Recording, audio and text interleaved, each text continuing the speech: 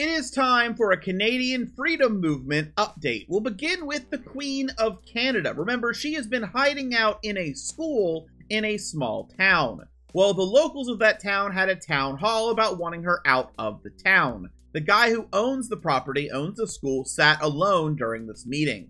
Someone says, why can't we use the Emergency Act to remove the cult like they removed the truckers? There was actually an argument in the meeting when a woman stood up and sounded like she was defending the cult. The cult property owner clapped for her, and then she started cursing after being called a cult sympathizer. Eventually, it came out that even she wants the cult gone. There was also talk of at least one cult member following at least one underage child around the town. The cult tried to send cease and desist orders to locals. It looks like the group did end up abandoning the old school they were hiding out in. One of the latest videos shows the cult's group swarming a guy in a grocery store who the cult had previously called to have executed, and he made fun of them by showing up outside of their compound with a makeshift fake electric chair for his execution day, to show, they don't have any power.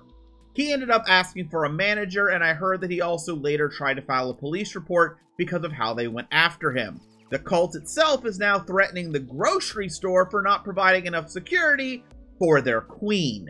And she also, while in that grocery store, started harassing other random people in the store, and the cult uploaded videos of that, so it was not just the one man they went after.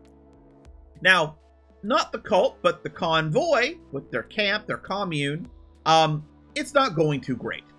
One of the convoy members that got previously charged for what they did in Ottawa, he was the one that tried to grab a woman who was getting arrested and now isn't allowed in certain parts of Ottawa. He went to a hotel that Justin Trudeau was at, and the feds knew who he was and told him no funny business. He was later kicked off the property by the hotel owners, and he wants to take him to small claims court over it.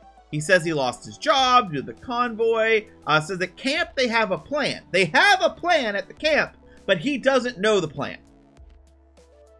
But from east to west, you need to come, because they got a plan. He isn't getting any younger. He did another update that I watched where, sounds fed up. Sounds like he's about to just quit and leave it all behind and go back to, living a normal life. Probably best for him. Sounds like he really might do that. He was very bummed about the whole movement falling apart. The camp did build things. They were always supposed to fix a barn. I haven't really seen the barn get fixed. I did see them put a shower in it without an exhaust pipe, but they built things that didn't look like long-term structures. What it looked like is you're fending off a zombie apocalypse. It really looked like they're building like walls to like a compound for a zombie apocalypse, of like hastily built out of scrap material. Really weird. I'm gonna have to try to find some good pictures of this at some point and like link them because it's wild. One of the leaders claimed that 7 a.m. Friday, Alberta time, he was gonna go live with people and they were gonna show the truth. And I did tune in a little bit. It was about the Coots Boys, which are basically their J6ers. For those that don't know, the Coots Boys are guys that basically had a murder plot against police at the border and got arrested for it. And then they're like, no, they're innocent. They're patriots, or whatever they try to call them. And they're basically the J6 protesters. You'll actually hear the same complaints on the corner as you will from those with the Coots Boys. There's also accusations of stolen funds, which is a really common trope, actually, in convoys and stuff like that. I'll actually have a link to some of that drama in the pinned comment if you want to see them talk about it. But yeah, there's a whole bunch involving with claims of stolen funds. I'm not going to go into the specifics of it, but needless to say, it's not unexpected. But yeah, it's not really doing too hot from what I can tell.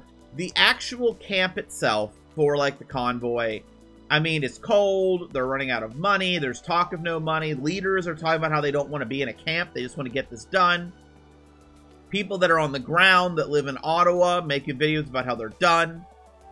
It's And then now we have people focusing instead on the Coots Boys, which again, a lot of these people, they can only do one thing at a time.